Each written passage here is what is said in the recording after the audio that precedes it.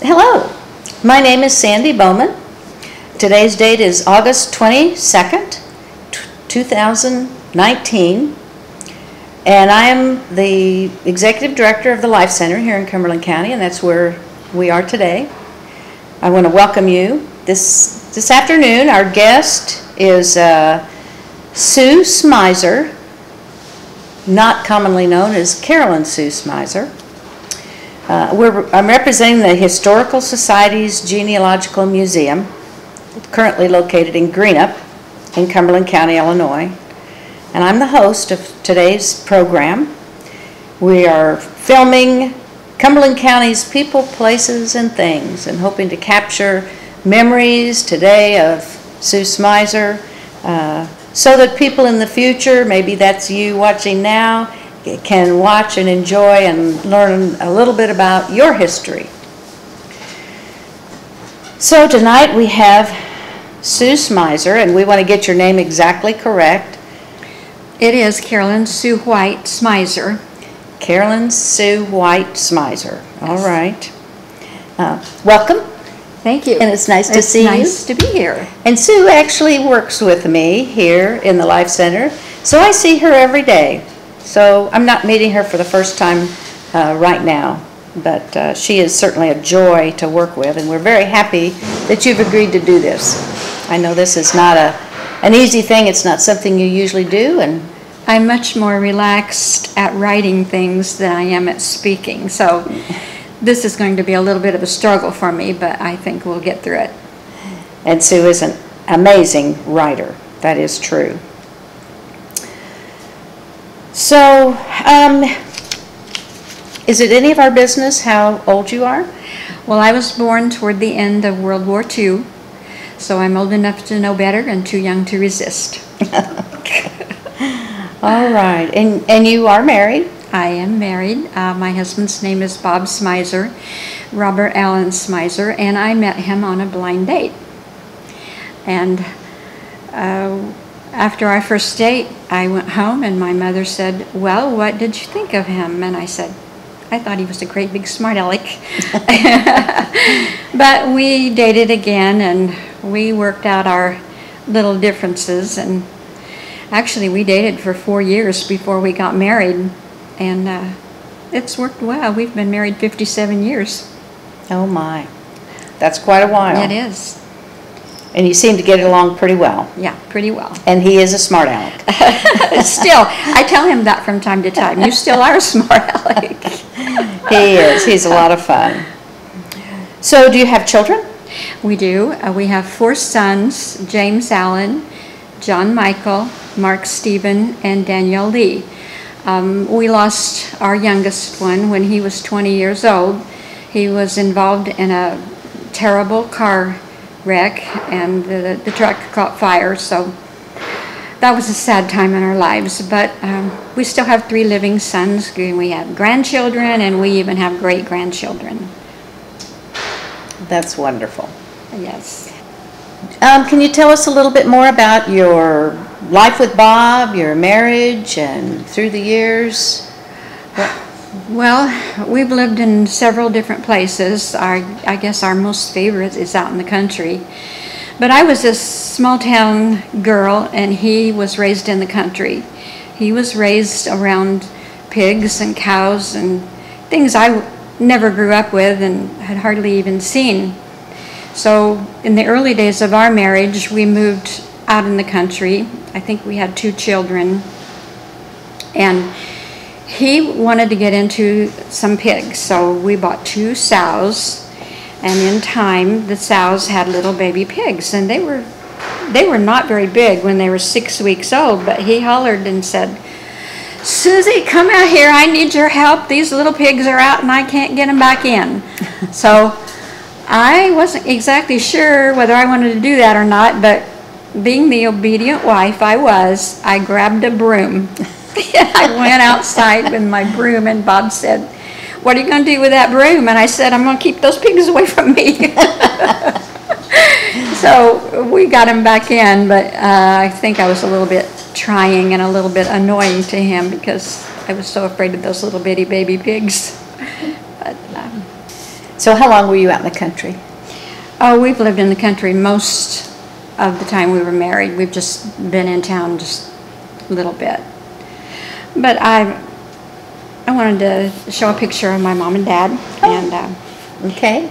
they met in 1942 and married in 1940. Well, they might have met before 42, but they were married in 1942.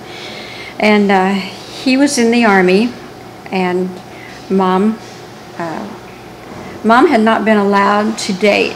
Her parents were pretty strict with her, and so she thought that he was pretty good looking, and he thought she was, and he asked her to marry him. And I found a letter that he had written to her the other day, and I read through it, and it was so tender, and he was just so in love with her. It was amazing to read the letter. And then they had been married 2 years when I was born.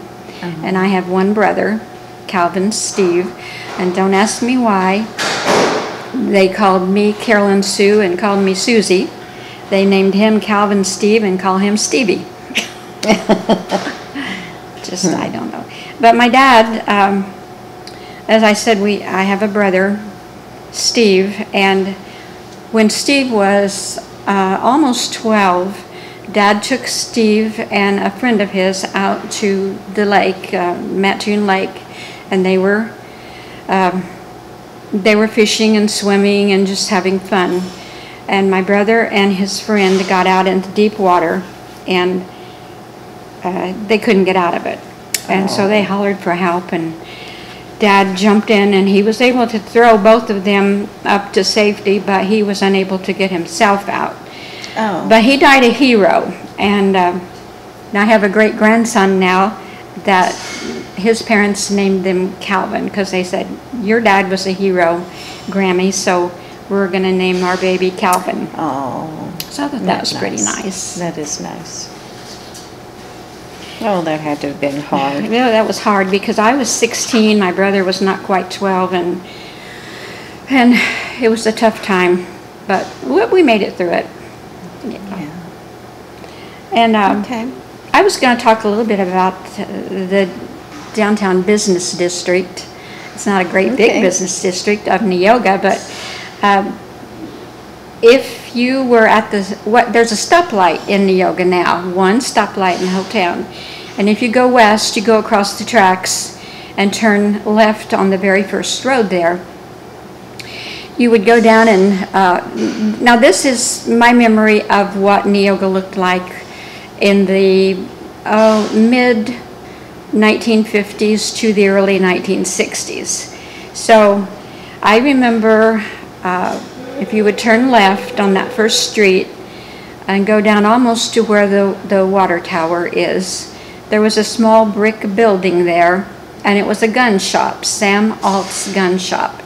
And my dad spent a lot of time in that gun shop because he was an outdoor person. He liked to go fishing and hunting, and I have a picture in my mind of him sitting on our living room floor, Indian style, with a rifle, not a rifle, a revolver, and he would take the sights off of the guns and he would file them and put them on the guns and sight things up. But he was always in Sam Alt's shop getting bluing for his guns or whatever he needed to get. And next to that place we had the Neoga News, and it was fully functioning back in those days. They had a printing press, they printed the news, and I have been in there. It was a pretty nice place to be. Now the Neoga News is done by the Toledo Democrat here in Toledo. And next to the Neoga News there was just a vacant lot, and next to it was a large Kern manufacturing building. And in that one they made brassieres, and I think they made nightgowns in there too. But my grandma worked in that building where Kern Manufacturing was, and it was Grandma Cass Stevens, Bessie Cass Stevens, and some of you probably will remember her.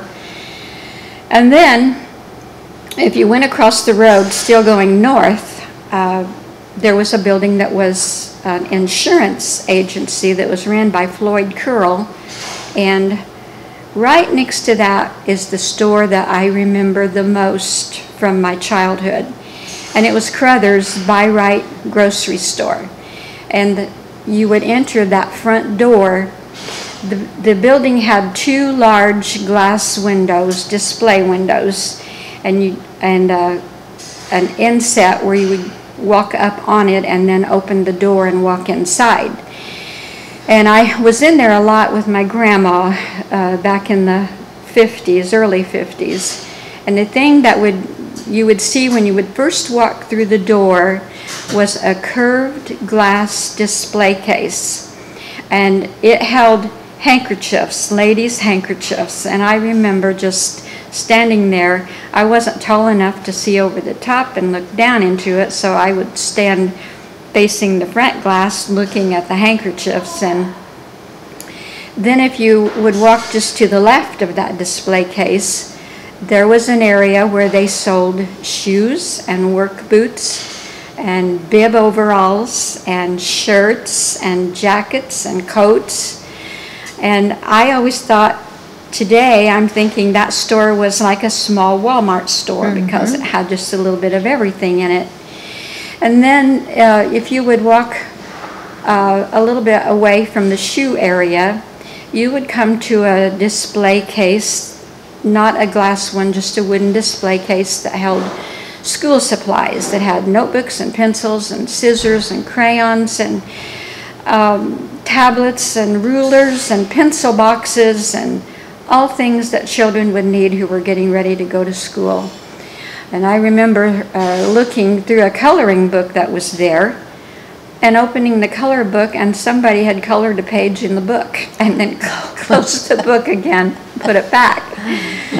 So then going back to the curved display case, if you would go to the right of that, there was an area there where they sold bolts of cloth. They had fabric of every kind you could ever want, and Esther Crothers was the person behind the counter, and while she had a yardstick nailed down on the counter, when she measured the material, it was always like this. So some people, depending on the length of your arm, you got a short yard or a long yard, but that's how she measured it. And there was thread, there was just all kinds of thread that you could buy there in that area. And then you would walk a little bit further past the material, and that was an area that sold dishes and knickknacks and things to hang on the wall. And it was pretty interesting just as a child to go in there and see the things that they had. And then walking on back to where they sold the groceries, back at the back of the store was the meat market. And Shirley Kepp was the meat guy that kept the display case full of hamburger and steak and pork chops and bacon and everything that you could want. And back in the 50s, hamburger was 55 cents a pound, and if it was on sale, it was 35 cents a pound. And down in front of the meat case, there were all kinds of sweet things, little square cakes with frosting sprinkled with coconut icing and little Debbie's and just all kinds of sweet things. And then there was, of course, healthier things like bananas and fruit. And at the end of the meat case, in those days, they bought farm fresh eggs, and so they had a candling place there. And I remember seeing, I don't remember who it was, but someone sitting there holding the egg up to a light to make sure there wasn't a little baby chick inside of it. And then Crothers bought the store that was just off to the side of them. So they opened up the wall there, and then they moved more groceries into that part of the store. Now, of course, that grocery store is located across the road, and it's a big supermarket now, but that was a nice store to go in, and it holds a lot of memories for me. So, leaving the Crothers grocery store, right next to it was Short's Furniture. And it had a big variety of things in it too.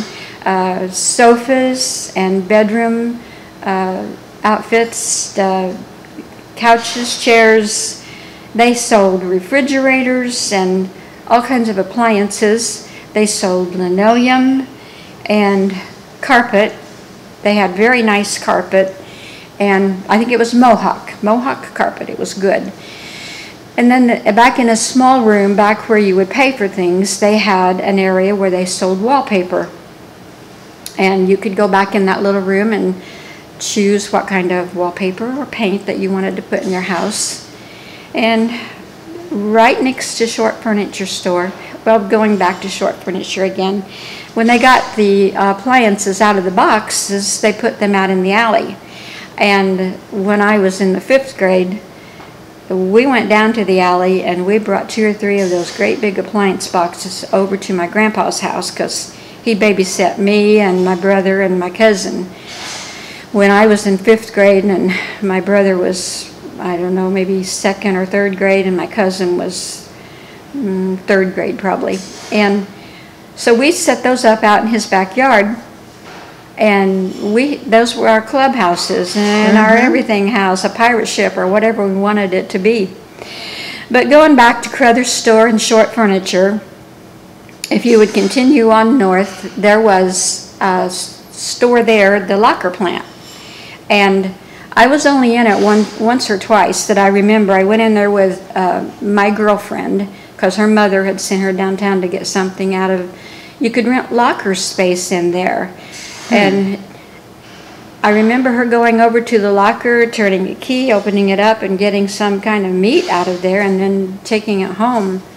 So I thought that was rather unusual, but it was pretty neat too. And right next to there was a building that had been used for a variety of things. I think the American Legion is in that building now, but then there was a doctor's office. Dr. Jimsack had an office in that building.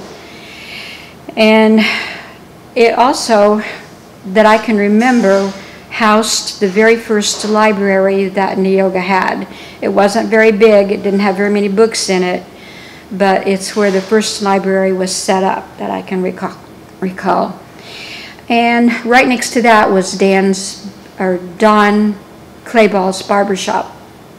And it was still there up into the 80s, I think, late 70s or early 80s before it closed. So I think, now this would have been before my time, but if you would continue on north across that road, there had been a gas station, a filling station there, and it's now torn down and there's a liquor store in its place. But, so now we have to go east across the railroad tracks. Neoga has 2 places that you can cross the tracks there. At the time I was growing up, there were 3 places, and we always called one of them the High Crossing, but it was dangerous just outside of town. There were no gates, no warning lights, no nothing, and they finally closed that down, so that was good. But if you crossed the tracks, you would find, just before you would get to Route 45, there were 2 gas stations, and one of them was the Sinclair gas station, and the other one was Pat's Marathon. And on Friday nights, when I was a little girl, there wasn't a whole lot to do in the town. It did have a movie theater, but what people did in those days was to go uptown and sit and watch the people. We people watched. And Dad would put us in the car and run us uptown, and he would back into the parking place so that the rear end of the car was near the railroad tracks and the front was facing the stores across the highway. And then we would walk across the road to Stoward's drugstore. And they had small tables, a little bit smaller than this table we're sitting at, and they had chairs, 4 chairs around the table. I think they probably had 4 or 5 chairs in there, and tables and chairs like that. And they had a soda fountain, and they had an ice cream I don't know what you call it, but it held ice cream, and you had to raise the lids up and get your ice cream from out inside of it. Freezer. Freezer, Ice cream yeah, freezer. that would work. And we usually got milkshakes, and they would mix the milkshakes up in metal containers this tall. Maybe I'm exaggerating there. And then they would pour that into a glass that started out big and got smaller down at the bottom with a footed stem on the bottom. Bring that and set it on our table, and then set that metal part on there, and it would be 1/3 to 1/2 full. So you'd drink all that milkshake that you could hold, and then pour the rest of it in there if you still could hold any more of it. And we would do that on Friday night. And then usually we'd get a comic book that they sold for 10 cents and take it back across the road. Mom and Dad would get in the car and people watch, and I would sit in front of the car on the bumper and read my comic book. And I don't know what my brother did, because he was 4 years younger than me, so I really didn't pay attention to him. But let's see here, Soward's Drugstore. And I'm going to go north of Soward's Drugstore for just a minute, because that was the corner building. And at first it housed Bob Mayhall's leather shop, and he cut leather of all kinds. I don't know what they did with it, but I just know that there was always scraps of leather out in the alley and laying on the sidewalk. And sometimes we would pick up the scraps, and you could hook them together and create a belt, but there was never any way to fasten the belt. Once you got the belt made, it was just the belt with no way to fasten it. And after the leather shop, it became a resale shop. And Joe and Ruth operated the resale shop. And I don't know really what all they had in there, because I was only interested in comic books. And you could take 2 of your comic books up there and trade them for 1 comic book. So I did that quite often until I ran myself out of comics. And after the resale shop, it sat vacant for a while, and then Gary Mercer bought it, and he turned it into a pharmacy. So it was Mercer's Pharmacy, and that's where the pharmacy still is today, although it's not Mercer's. So now I'm going to go south from the drugstore, and that's where it was a small Kern Manufacturing, because the big one was across the tracks. If you'll recall, I said that's where my grandma Cass Stevens worked, and in the small one my mom worked. She went there in 1953, started working there, and they made underwear and they made girdles. And in those days, ladies wore girdles, and they had things inside the girdles that you would put on a pair of hose, pull the hose up, and fasten them to these little fasteners. Snaps. I don't know what they were called. I don't remember either what they were called. But they held your hose up. And after Kern Manufacturing, still going south, there was a restaurant called the Gingham Inn, and it was ran by Rosie Lucan, and she made beef Manhattans that were really, really good, and once in a great while, that's where we would go and have a beef Manhattan.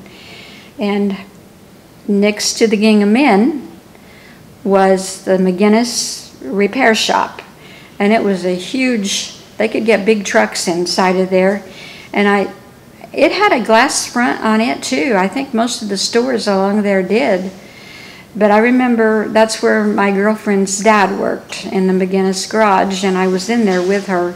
They had 2 or 3 big trucks in there working on them. And after it was the McGinnis garage, I think is when they turned it into the Neoga fire station, because that is what my memory is telling me, and not sure when all that happened. But right next to that then is the Swingle Funeral Home, and it's still there to this day. And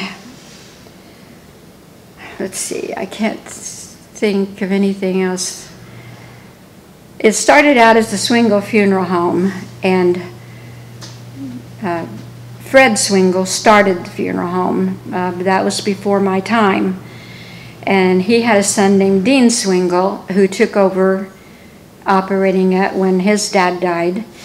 And Dean had 2 kids, one named Bob Swingle and Judy Swingle. And Bob became a doctor, and Judy was a nurse for a while, and I used to babysit for them. And in the passage of time, Judy got married to an Odell, Joe Odell, and he's deceased now, but they lived in the funeral home.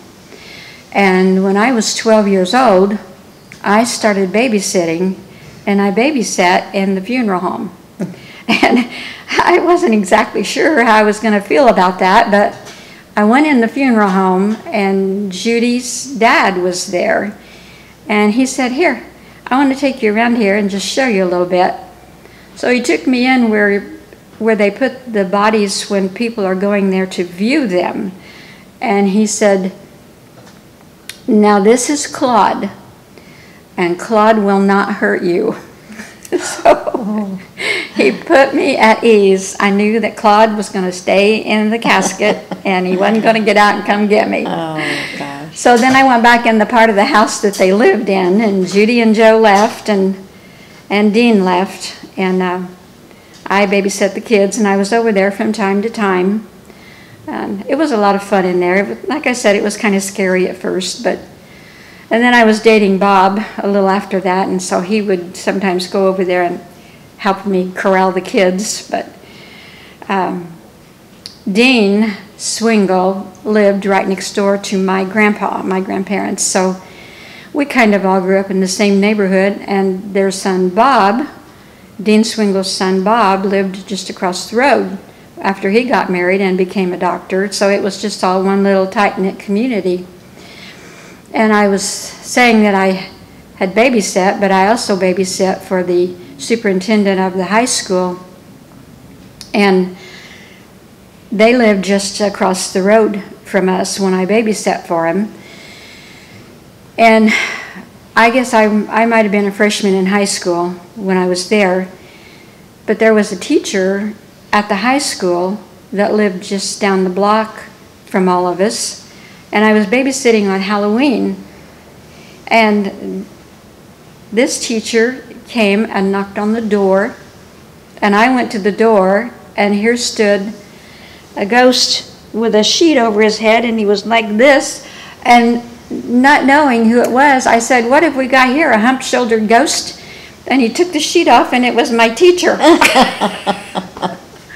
So I was kind of a little bit embarrassed there, but it was fun anyway. And okay, I'm going to go across the road from the leather shop. Now I'm going to go north from the leather shop and Mercer's Pharmacy. And that's where the Cumberland County Bank is. Or it was the First Mid Bank now. First Mid Bank, but at that time it was Cumberland County Bank. And I actually have a picture of my mother standing by that bank when it was the Cumberland County Bank. So I think that's a pretty cool picture, and I'm sure we'll get a better shot of it here in a little bit. But so right next to that bank was Kreitz's restaurant, and it was a big restaurant. I only remember that it had pinball machines in it, so after school the boys would always head up there to shoot pinball machines and stuff. And right next to that was a store called Bobcat Stevens grocery store, and although he was probably distant relative to my grandparents, he wasn't a close relative, but he did operate that store. And right next to that was the Neoga Theater, which for a while became the Masonic Lodge. And somewhere in that area is where Bob Swingle had set up his doctoring practice. So that was the business district, as I recall it, in Neoga. It sounds like it was a quite a bit larger business district than is there today. It was. With 2 restaurants and a theater, and I notice in this picture of the bank, it looks like there are 2 or 3 stories high buildings. They go on down the block. When I was really young, like maybe 4 or 5 years old, I can remember going farther down from the bank there to a grocery store that I think was called Kroger's grocery store, and for a while I think it was a Piggly Wiggly, but I was in there with my grandma. So yeah, it had quite a few grocery stores and restaurants. It was a little booming town for a while. Yeah. But I have a picture of my grandpa. Okay. He played a big part in my life, so. And this was your grandpa? Cass Stevens. Cass Stevens. And what was his first name? Orville. Orville. And he was married to Bessie Cass Stevens. And this is a picture. Everybody in this picture looks like they just ate lemons. I don't know why. They do. That's his family. Okay. All except one little girl that died when she was 4 years old. Oh. But I don't know why they all look so unhappy. My mother, though, she kind of looks like she's having a good time there. And as I said, my grandpa babysat us whenever I was growing up. And he improvised different things to entertain us. He made a pair of stilts, or 2 pair of stilts for us to walk around on. So we had a lot of fun teetering around and balancing on the stilts. And he got a wooden barrel somewhere. And he took it apart and strung it up and made a hammock. And we would sit on that hammock and we could talk about and solve all the world's problems that ever happened. The neighborhood kids would come over and that hammock would hold us all. And he had a pear tree in his yard that we would climb up, and one branch jutted out just like that. And it would hold 3 or 4 of us girls that would sit there and solve all the problems of the world too. So yeah, we had a good time. Can I go back to this little picture for just a minute? Can you tell me who all these people are? This is your grandpa. Yes. Orville Cass Stevens. And that is Lloyd Cass Stevens. Which is that on your mother's or father's side? My mother's side. Lloyd Cass Stevens actually was the manager of the small Kern manufacturing that my mom worked at. Okay. And the man next to him is Don Cass Stevens, my uncle. And then in the middle is my mom and her mom, Bessie Eva Cass Stevens. And so this was your grandma? That was my grandma. Your grandma and grandpa on either side? Yeah. And the little girl in front is Louise Cass Stevens. And that must have been a thing because her name was Dolores Louise and they called her Louise. They put a first. Nowadays, it seems like they give you a middle name, but you always go by your first name. I But know. then in your family In my anyway, family, they put a first name, but you always went by the middle. Well, that's okay. So, when I was in the 5th grade, my teacher was Mrs. Roy, and she asked us if we would find a historical person or someone famous and look up information about him or her and just bring that information and we would talk about it in our class. So I went to my grandpa and I said, Grandpa, I am going to do a story about Davy Crockett. Do you know anything about Davy Crockett? And he said, well, yes, I do, as a matter of fact. And he said, he actually is kinfolk of ours from way back. And so he told me a little bit about him, about Davy Crockett. And then the next time I went over there, he had sat down and with pencil had written, I think, 1, 2, 3, 4, 5, 6, 7, 8 pages of information about his family and how they were related to Davy Crockett. And in some of the information that I read, some of the people, because I have information from different family members here, and some of them seemed to think that he was a closer relative than he actually was when I actually delved into this. I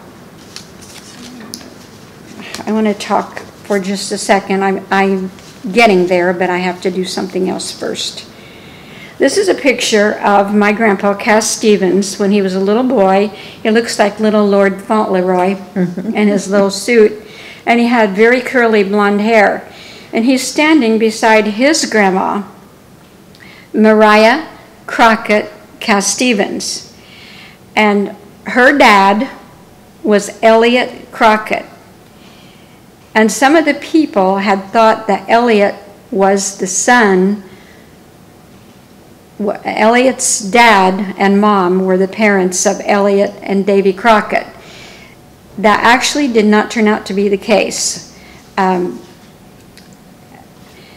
Elliot's dad and Davy Crockett's dad were brothers. So that made Davy Crockett and her dad cousins. So that cleared up some of the mystery that I kind of thought that was Davy Crockett's mother, but it's not. It's this, the tintype photo I have is either Mariah's mother or it's her husband, Elliot Crockett's mother. And they all traveled across the mountains from Tennessee to Cumberland County together, and they are buried in the Ellis Cemetery, but that's in Moultrie County or Shelby County, I think. But anyway, that cleared up some of the confusion that I was having, because I Googled to find out the brothers of Davy Crockett, and I couldn't find a brother named Elliot. I did this just yesterday, and I thought, okay, where's Elliot? So I began reading and looking, and I found out that Elliot, his dad, and Davy Crockett's dad were brothers. So that was pretty cool. That's very cool. And this is Mariah sitting in a car, a touring car, I suppose, and it was taken in 1914. So she liked to get out and gadabout, I guess. Maybe she was going shopping, who knows? I am not sure what else we want to talk about. Well, do you have anything else about your genealogy that you want to share? You have some more pictures there. Well, this is my Grandpa Cass-Stevens. This is the family he grew up with. That's the original, and that's a copy that I made off of it, but it's clearer. Okay. And I do not know who all those are, except I know he had several sisters and one brother named Charlie. Is he in the middle? Is he with the curly hair? Grandpa? Uh-huh. Grandpa is the little bitty kid. The little one. Oh, Yeah. okay, over that's, on the right. That's my grandpa, and Charlie is the older brother.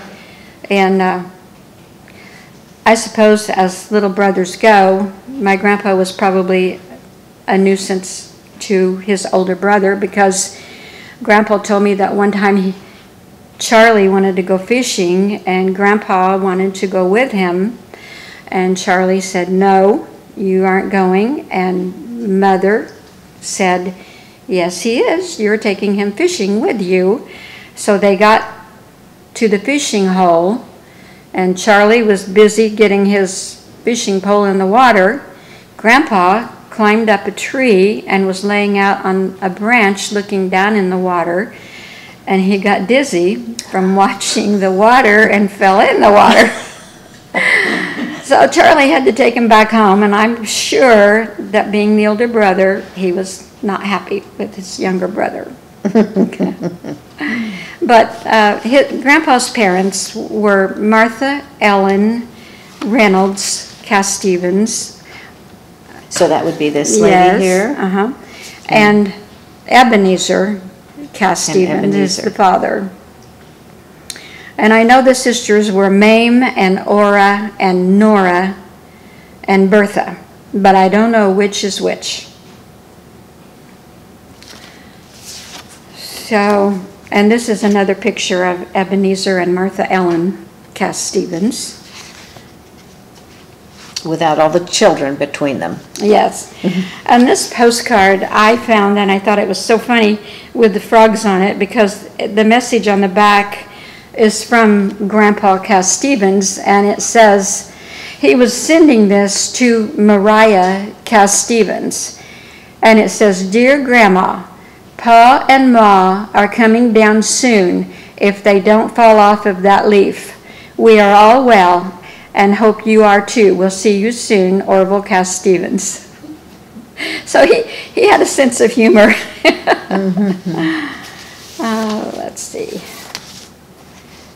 And this is just a map that one of the cast Stevens drew of how the countryside, it's not unfortunately Cumberland County though, but it shows different places where family members had lived. And this is the Ellis Cemetery where Mariah Cass Stevens and Granny Becky Crockett are buried. And you can't even get in there now because there's a farm. There's a road going in front of it and a farm, and it's all fields. So to get back there, you have to go into the farm's driveway and ask permission to go back through farm country to get into that little cemetery. Where is that located? I think it's in Moultrie County. And what's the name? Here's Gaze. It looks like Gaze is up there. Yeah. What's the name of the cemetery? Ellis Cemetery. E-L-L-I-S? Mm-hmm. Yeah. And we hold this down a little because this map will probably be back here. Okay. And if we hold it up. All right. Well, in some of the history that I was reading from the Cass Stevens, it said that the family had bought land on the west side of the railroad track, and they owned land, it said, from Mattoon to Windsor all along, and they had bought it for $1.25 an acre. And that would have been Ebenezer's dad, Jasper Cass Stevens, had bought that, and I guess they farmed, I don't know, but anyway, that's just a little homegrown map that somebody made, kind of nice. Mm-hmm. That's very nice.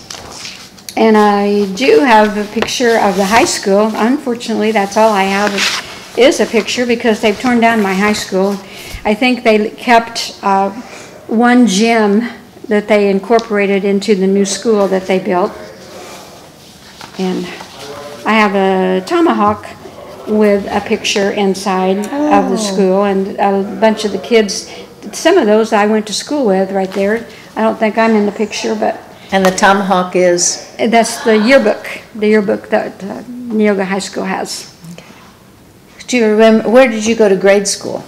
I went to the Neoga grade school, and that's how I got started in on the Crockett ancestry, because my 5th grade teacher asked us to do a story about him.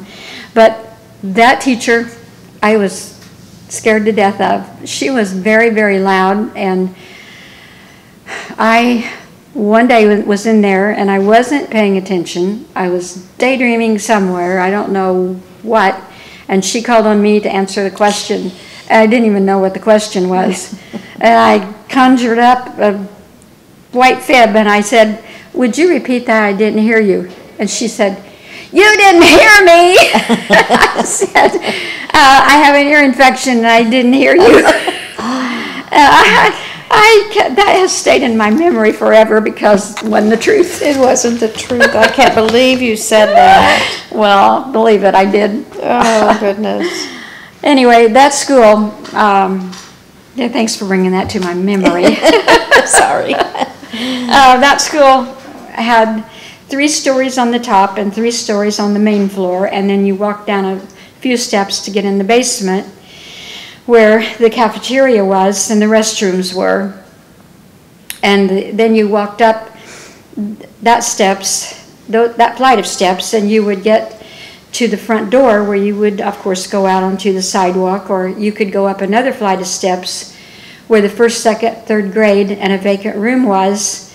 Then you would go up another flight of steps where there was an office. They had a desk and a few books in there and a telephone hanging on the wall. It was an old-time telephone hanging on the wall, and that's what we used if we had to make a phone call, which we rarely ever, never had to do. Then you'd walk up another flight of steps, and there would be the 4th, 5th, and 6th grade and a vacant room. And we used the vacant room if we were having a presentation of any kind. We were all marched into that room. And the school had a bell that the janitor's name was Mr. Bush, and he would go to the main level, and it had a big wide rope, this big around, and he would pull down on it and the bell would signaled the time the recess was over. So we all filed back into school, back into the main part of the school, and learned our lessons. And I'm trying to think if there's anything else about that to tell. If I can think of the teachers' names. I know one. My mother went to school in Etna, and I have an article about the Etna school because she lived near Etna when she went here. This happens to be a story that I wrote about the Etna school about when I was working at the Journal-Gazette.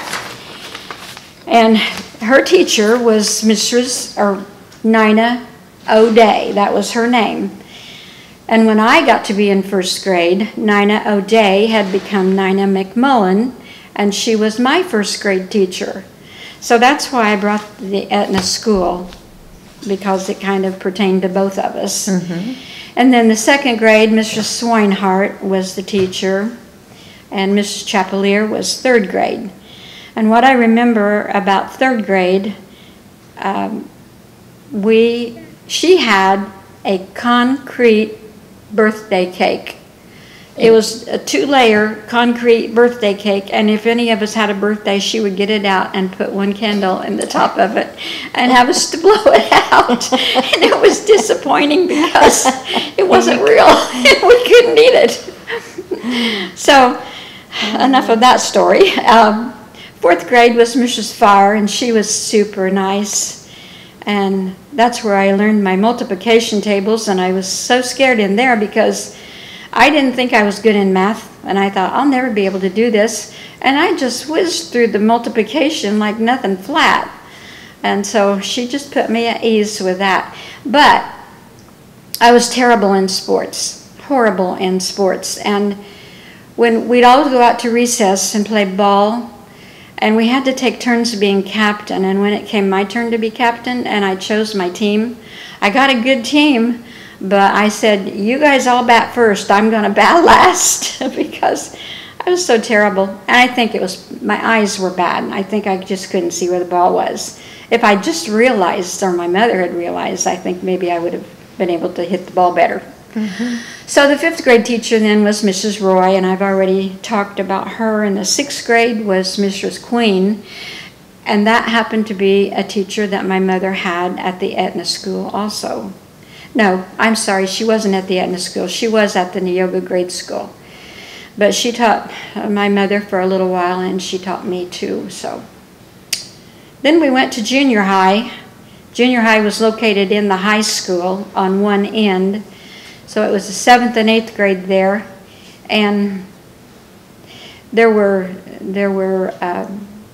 2 rooms for 7th grade, 2 rooms for 8th grade, and Mrs. Swisher was my homeroom teacher, and then there was another teacher for the other room, and I had a very nice teacher. She was relaxed. She had children of her own, and she was relaxed, and she just was a good teacher.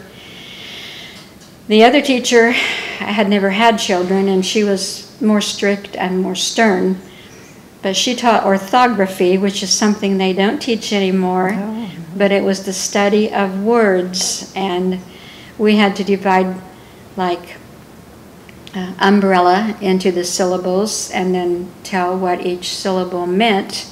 And that's how we got the meaning of our words. And we had to give book reports in there too, which I hated. I didn't like speaking then, and I don't like speaking now.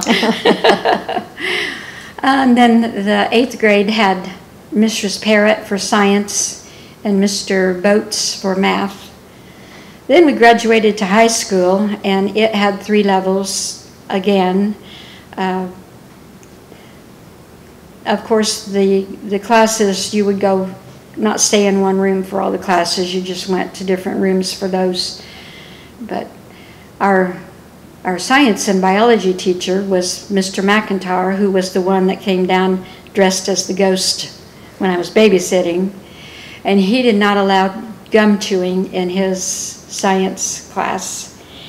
And my cousin happened to be in the same class I was in, and he had gum in his mouth, and Mr. McIntyre saw it, and he said, Jackie, do you have gum in your mouth? And Jackie had to take the gum out and sit through the rest of the class with the gum on his nose. And I think I'm about storied out here. Oh, I'm sure you're not storied out. Tell us about college. Did you go on to college? I did, but not right away. I got married and raised our children. My husband and I did. And who are your children? James Allen, John Michael, Mark Stephen, and Daniel Lee. And when the youngest was about 15, I had always wanted to go to school, and they were getting old enough that I wasn't needed there much anymore, so I went to Lakeland College. I didn't know what I wanted to do, but in the course of time we figured out that journalism was what I liked to do, and so I was encouraged to pursue that course, and I did. And then I transferred over to Eastern, and I did my 2 years there and got my Bachelor of Arts in Journalism.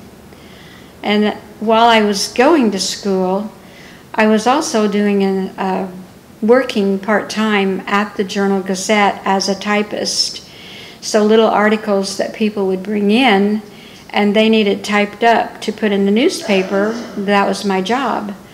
And because they knew what I was going to school for, they let me write headlines for articles, and they also asked me if I would do the calling the funeral homes and get the obituaries and write the obituaries. So I did that while I was still at Lakeland College before I went to Eastern.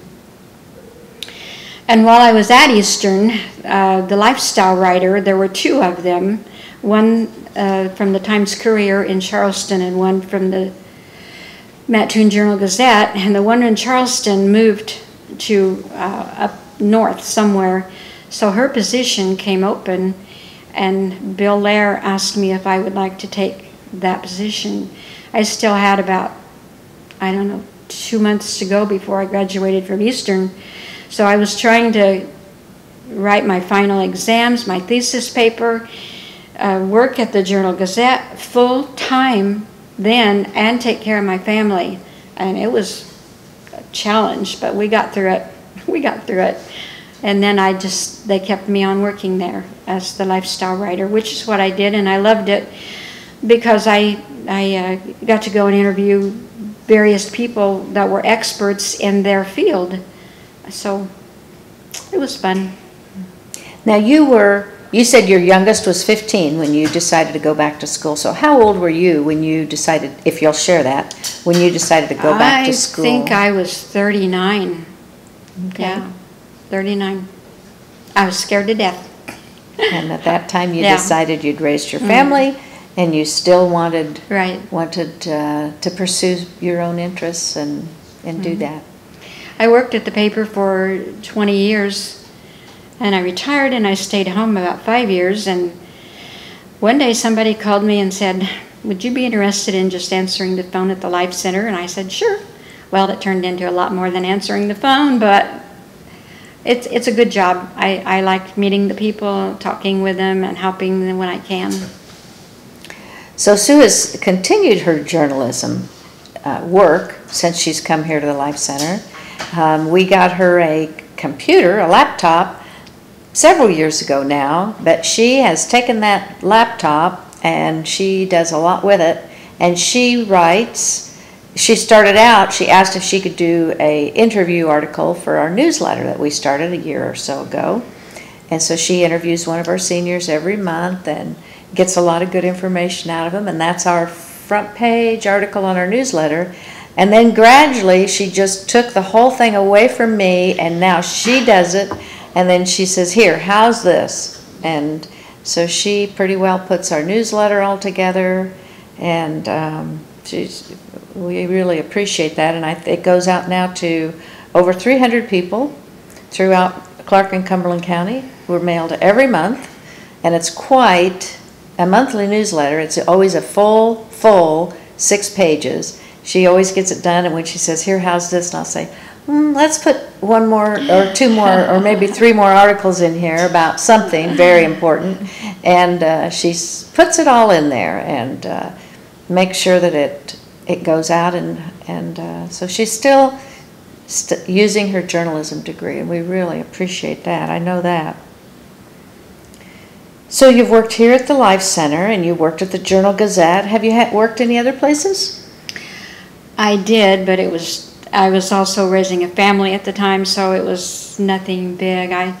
I sold home interiors and gifts for 5 years on the party plan. I load up the car with pictures and all kinds of things and go around to people's houses and show them how to decorate, where to place things on their walls and what looked good together and what didn't. And I also worked part-time for Ralph White, who lived behind the Neoga Cemetery, and he made radio-controlled airplanes and shipped them everywhere.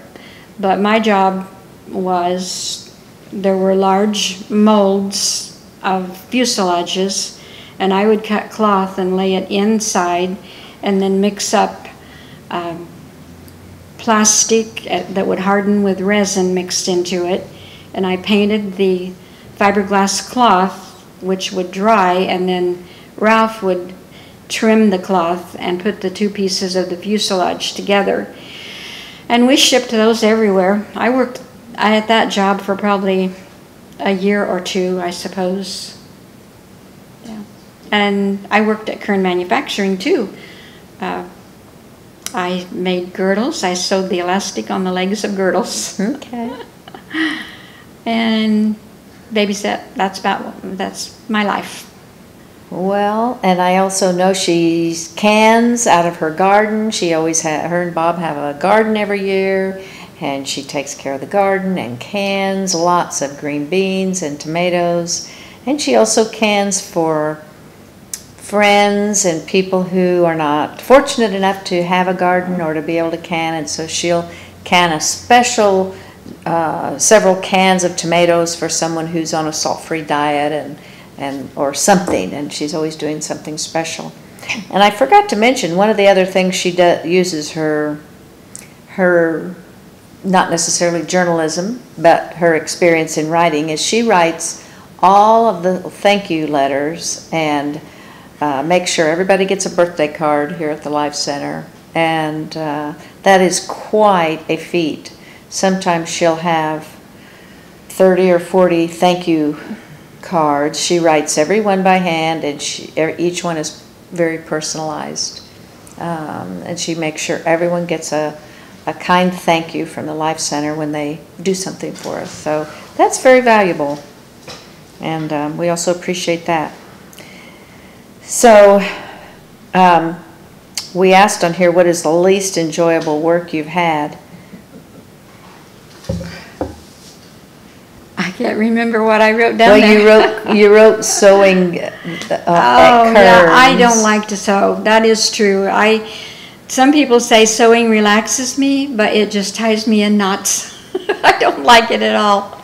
Isn't that something? Yeah. I've lived in Cumberland County since I was 4 years old in the Neoga area, so I know Neoga.